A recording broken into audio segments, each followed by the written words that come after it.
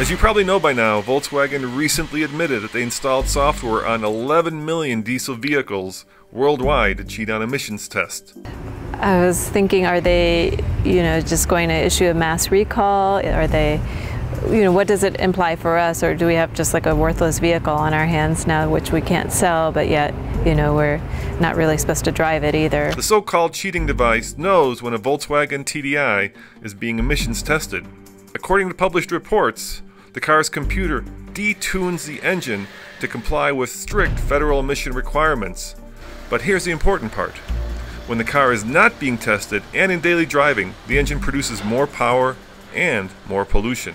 We do disengage the traction control, which is ESP or ASR or TCS for traction control system. Okay. And that is probably one of the things that how the car indicates that it's being emissions tested, because we literally press the button for it to be notified that it's being emissions tested. At TFL, we asked ourselves a simple question.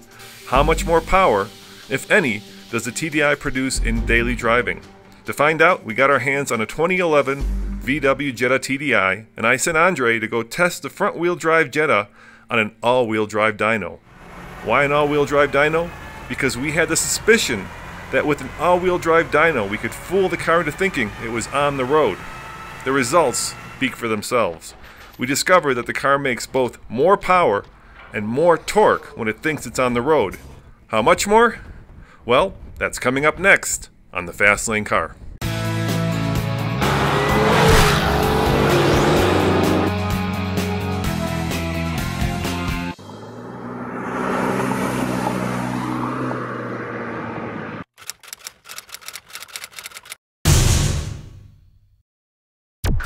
This is Andrei Smirnov reporting for the Fast Lane Car, and I'm here at Taubes Performance, where they have an all-wheel drive dyno, and with me is a 2011 Jetta TDI. I brought a 2011 Volkswagen Jetta turbo diesel with the DSG transmission. Is this car modified in any way? No, this car is 100% stock. Okay. Painfully stock.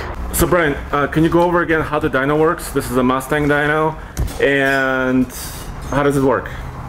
It works awesome. It works awesome? Yeah. And you can measure your 1200 horsepower Mitsubishi on it? Yeah, you can do all kinds of stuff with it. What's nice about this is it's belt driven, so it's all connected at once. When we need to disconnect it and make it two-wheel drive or four-wheel drive, we literally hit a little valve and it turns it on and off. So that's how we're making the changes of four-wheel drive, and you would see all the wheels run to two-wheel drive. That's what's good about this dyno. They're always linked together.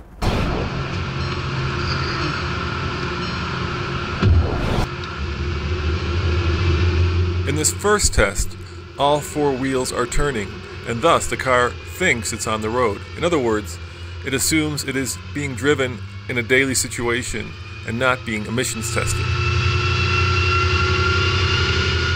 Under these conditions, we hypothesized that the Jetta's horsepower and torque should be very similar to the manufacturer's stated numbers, which are 140 horsepower and 236 pound-foot of torque. Let's find out what happened. So uncorrected, really at this level, it did 114 to the wheels, horsepower. Okay. 214 torque. Okay. Corrected this elevation. Oh yeah. 138. Okay. 260 torque. As you can see, when the dyno corrected for the fact that we're at a mile above sea level, the numbers were very similar to the manufacturer's stated numbers for the Jetta when it was new. Alright, we've got the car set up in two-wheel drive mode here, and we're going to give her a try. Now it looks like we're getting an error on the car telling us that we are in a different mode, and I cannot accelerate. Now it looks like it shut off ABS. Brake is flashing. Let me try to get in the right gear here. Alright, I would think that whatever it's done now, it has switched into a different mode. I'm having to ease into it so it doesn't downshift, and then I floor it. And we get a full pull. Torque was down a little. Max power 112. I mean, horsepower was almost exact. Torque dropped Now you have to keep in mind that a engine works on a power curve. The maximum disparity between the two runs when the engine was at its peak, in other words, when it was running full out, was only 2 horsepower. However, when you line up the two graphs from the two dyno runs and you look at low range, mid range, and peak power, the biggest disparity we saw was a total of 15 horsepower and 32 pound-foot of torque, and that is a significant number for a car like the Jetta. The dotted blue line was the second run? Yep, which would be in 2-wheel drive. So Dyno run. The peak was lower, obviously. Yep. And then the entire graph is a bit lower. Correct. Came in a little slower. So here it lost 243. So here, still, it's all in that 30 to 40 torque. so we saw a definite difference between running the Volkswagen Jetta TDI with all 4 wheels spinning and just the front wheels spinning. 113. 15. Yeah, so 15 horsepower down in that RPM. Right. There was a definite difference in horsepower and torque in the lower RPM ranges to about 3000 RPM, and then they peaked a little bit closer together, but still there was a peak horsepower and about 30 foot-pounds of torque difference between the two runs. For this car, that's a good amount of drop.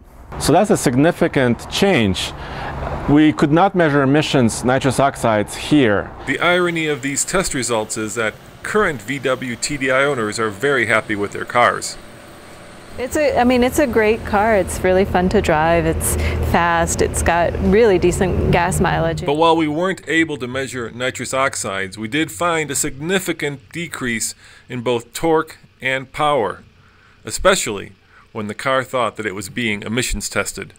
Come back to tflcar.com for more news, views, and real-world reviews and reports like this.